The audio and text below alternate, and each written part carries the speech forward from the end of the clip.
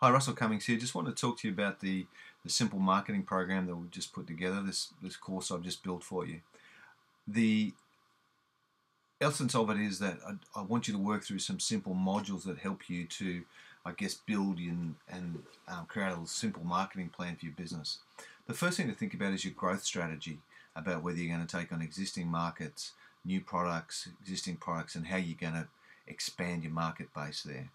The second thing then is to think about your competitors. Where do you sit in terms of your competition? We then need to start thinking about our target market, and that's about market segmentation, but it's really about defining that target market. We then need to think about our product benefit strategy. So there we're going to use that as a brainstorming tool to develop some new ideas for your business, for products and services. Once we've done some of that, we can feed your new products and services, your existing products and services into the product strategy tool or the product portfolio analysis. Build a great little strategy there for your products.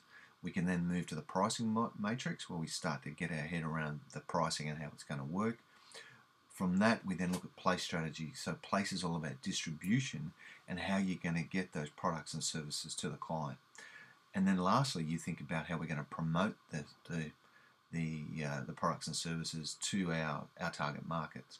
So if you think about it, you've talked about a growth strategy where you're going to go. You've looked at the competition and what they're doing, and then you're saying, righto, for this target market, what products and services do they demand from us? What are the price points that are going to help us sell this best to these clients? What's the distribution strategy? And then finally, how we're going to promote it.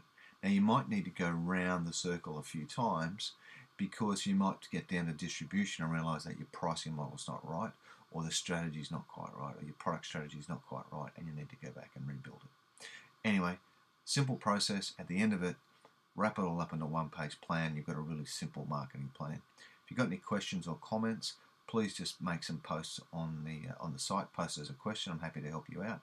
The other thing to think about is if you want a more detailed marketing plan, then look at the sales and marketing course, the marketing and sales course, and do that online. If you want a lot more detailed sales, my recommendation is you do the sales performance course. That's on there. You can pick modules out of it to do what you want to. Anyway, any problems, please just flick me a post. All right, thanks. Bye.